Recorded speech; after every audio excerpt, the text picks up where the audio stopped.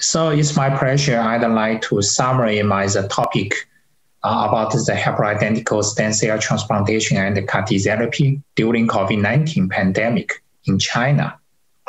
And we all know the pandemic is in the world, and many countries suffer from the COVID-19. So in China, and last year we have such a pandemic of the COVID-19, and so many provinces had affected by this disease. So how we can deal such as a COVID-19 pandemic? And first, we think the emerging restriction and the management for the whole hospital is very important.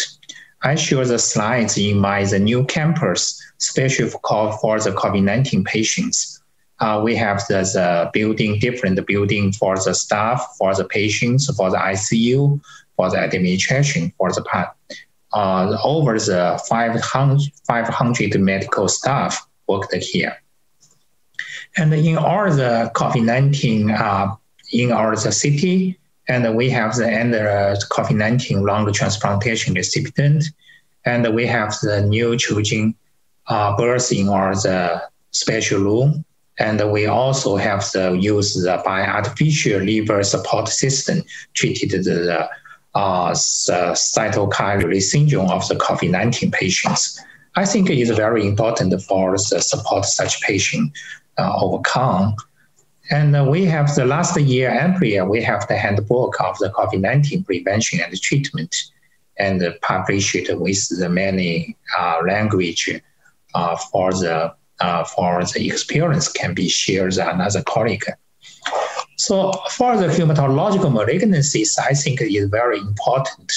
We should have the strategy to control the pandemic or the hematological patients. Because for hematological malignant patients is the immunosuppression condition, and so easier infection, and maybe the clinical manifestation more severe for the another patients.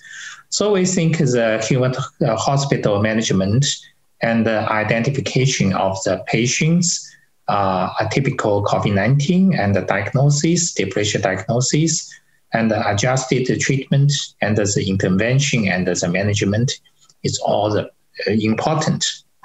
So for the transplantation ward, and I think it's also very important. We think because first we'd like to optimizing the screen and the admission process.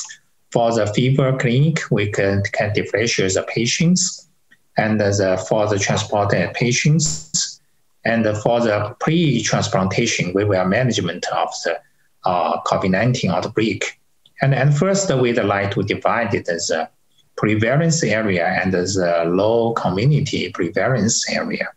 And we'd like to differentiate just the CT and the PCR sequencing and the detection and the serum antibody to differentiate the patients. And peri-hepatic stem cell transplantation, we should the shaping and the cryopreservation of the donor stem cells and alternative haploid condition regimens.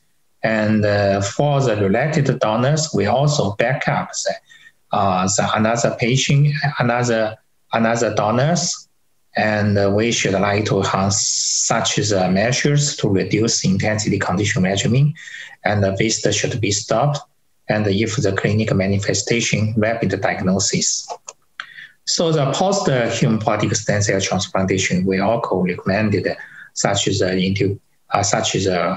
website and visiting the patients and the self-isolation at home, and minimize the number of the family member to visit. Telemedicine visit to recommended. So for the CAR-T therapy, we think also is very important to the treatment of the emerging patients. So animations of procedures of the CAR-T treatment during the COVID-19, we also have the methods, and first the high community prevalence and the low community prevalence.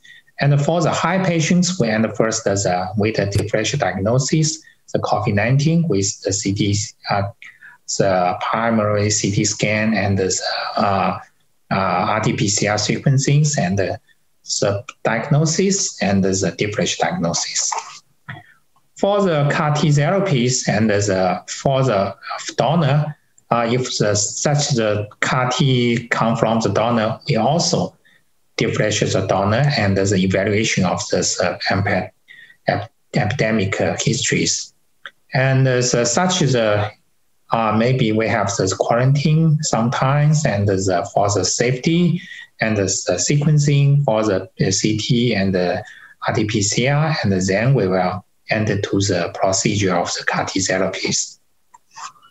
So it's my summary of all our hospital. And also last year, we have the suffer from the COVID-19 pandemic. And in our centers, we have also performed and more than 30 cases of the CAR-T therapies. And last year, we have about 250 cases received the haploidentical stem cell transplantation. I hope, and another countries' colleagues, we can overcome the pandemic COVID-19, and we also have the success in the treatment of the patients. Thank you for your attention.